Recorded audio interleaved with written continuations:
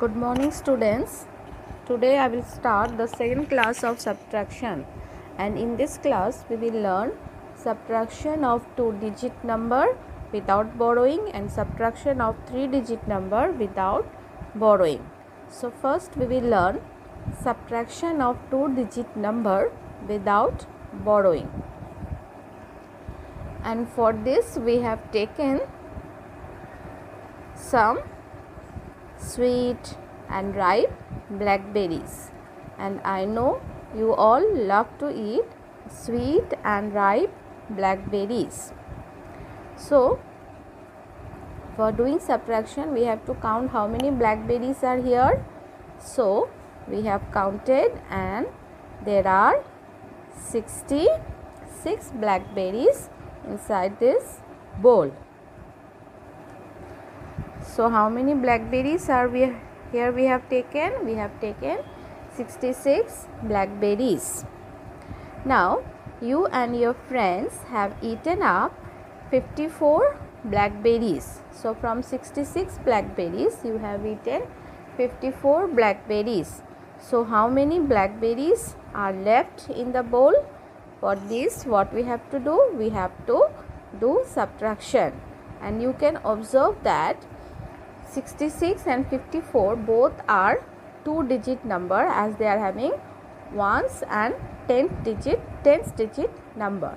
So what are the things that we have to keep in mind while doing the subtraction?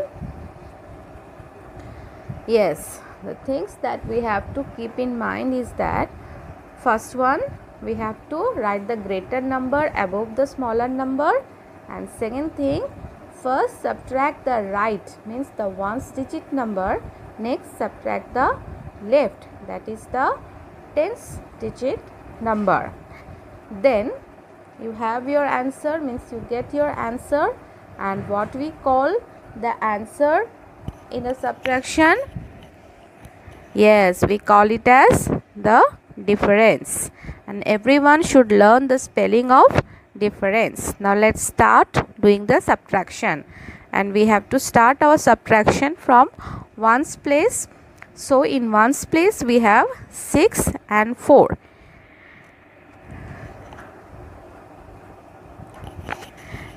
Above we have 6 and below we have 4. And if we take away 4 from 6, what remains? Let us see. Here we have 6 dots or 6 circles, 1, 2, 3, 4, 5, 6. Among that we have crossed or cancelled 4 circles, 1, 2, 3, 4. So how many remains? Yes, 2 circles are remaining. So answer is 2. 6 minus 4 is 2. Next we will do the subtraction of 10th digit number. 6 minus 5.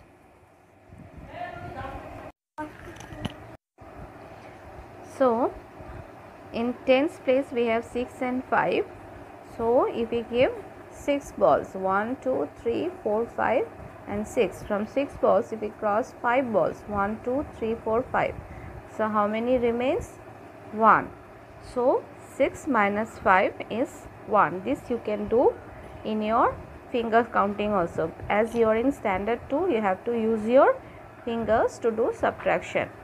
So we get the answer as 12. So 66 minus 54 is 12. So the difference is 12. Now we will learn more about subtraction of 2-digit numbers without borrowing. What it is? Subtraction of 2-digit numbers without borrowing. And for this, one thing we have to keep in our mind, that is, remember in subtraction we always write the greater number above the smaller number. What it is, student? What we have to remember in case of subtraction? The most important thing is that in subtraction we always write the greater number above the smaller number. Now let us do some subtraction and find it out. Now we will do find the difference. And what is difference? What I have told you in the first class of introduction of subtraction, that difference is the answer in a subtraction. The answer or the result that we get in subtraction, that is called the difference. So here we have to find the difference. Now see the first question. What I have given is I have to subtract 51 from 76. Now just now I said that in subtraction we always write the greater number above the smaller number. So here have I written it? Yes, I have written the greater number, that is 76 is greater number above the smaller number, because in 76 and 51, 76 is greater than 51. Okay, now we will solve it. And previously we have seen that we start our subtraction from the ones digit number, and in ones digit I have 6 and 1. So 6 minus 1 is how much? From 6, if I have 6 balls, from that if I take away 1 ball, how many balls will remain? Yes, 5 balls. So I will write here 5.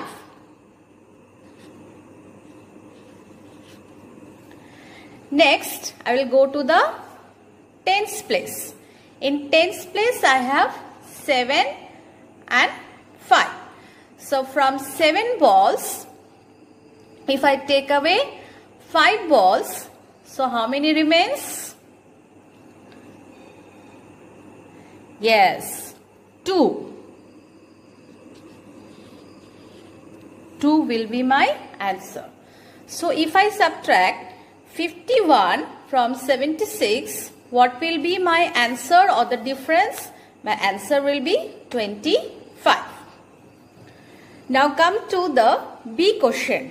I have to subtract 20 from 53. And in ones place I have 3 and 0. And we know that already we have learned one subtraction fact, that if we subtract 0 from any number, that is no subtraction. I will get the number itself. So 3 minus 0 will be 3.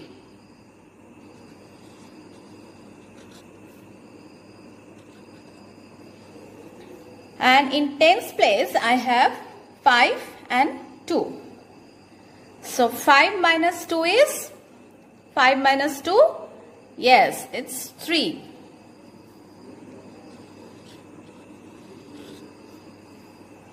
So if I subtract 20 from 53, my answer will be 33. Now coming to the C question, I have 45 and 15. That means I have to subtract 15 from 45. And in ones place, I have 5 and 5. And in subtraction fact, we have learned that if we subtract two same numbers, what will be my answer? My answer will be 0. Yes, 0. And in tens place, I have 4 and 1. And what another property we have learned, that if we subtract 1 from any number, we will get the previous number or the before number. So if we subtract 4, if we subtract 1 from 4, we will get previous number, that is 3. So what is my answer? If we subtract 15 from 45, my answer is 30. Next, coming to the last question, D. I have to subtract 80 from 96. And in ones place, I have 6 and 0. So we know that if we subtract 0 from any number, the answer will be the number itself. So 6. And from 9, if I subtract 8, I will get, yes, I will get 1. So, if I have subtracted 80 from 96 and I got the answer 16. So, understood children? Subtraction of 2-digit numbers without borrowing. Subtracting 3-digit number without borrowing. Subtracting 3-digit number without borrowing. And in 3-digit numbers we know that we have ones, tens and 100. Just now we have seen 2-digit number. Now we will do with 3-digit number.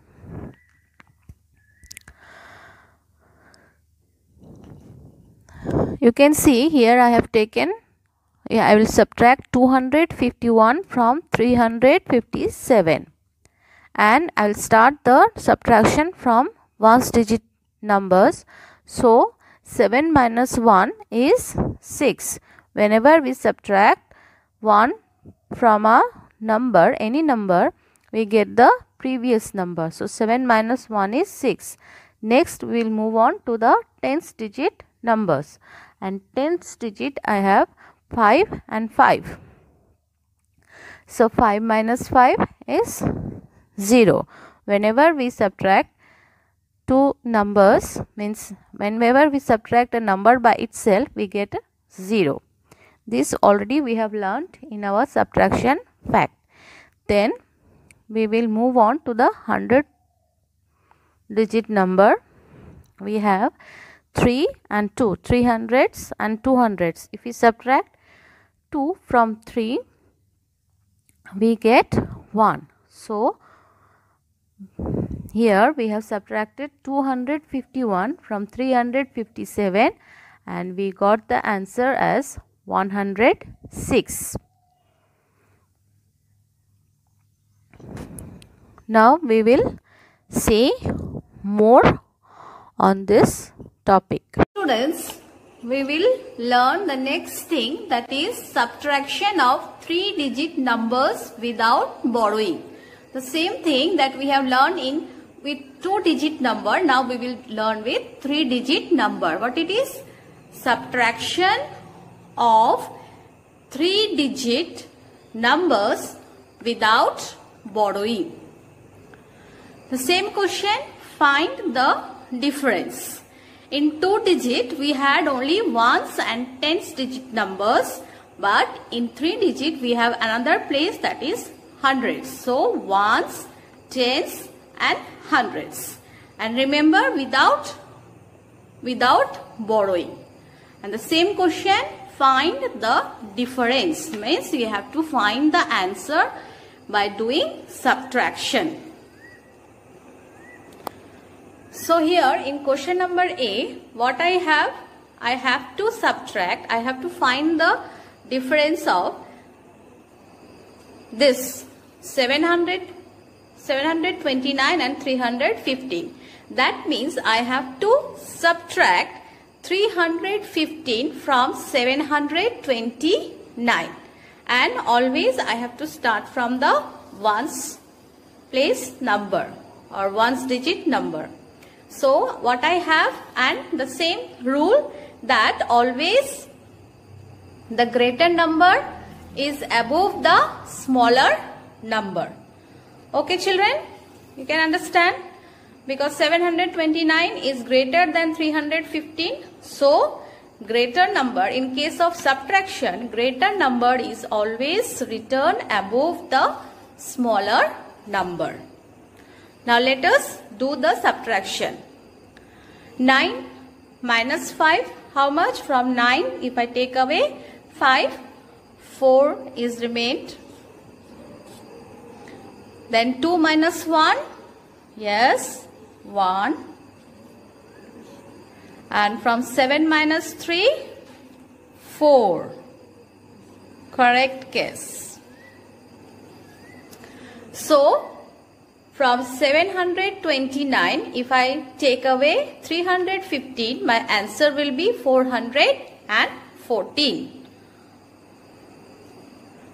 Now, what I have to do here, I have to subtract 321 from 564. Okay? Now, again I am telling you that rule, always the greater number in subtraction, the greater number is written above the smaller number. This you have to keep in mind while doing subtraction. Now, 4, we have to start from ones place number. From 4, if I take away 1, how much will remain? When we subtract 1 from any number, I will get the previous number. Yes, so what I will get? Yes, I will get 3.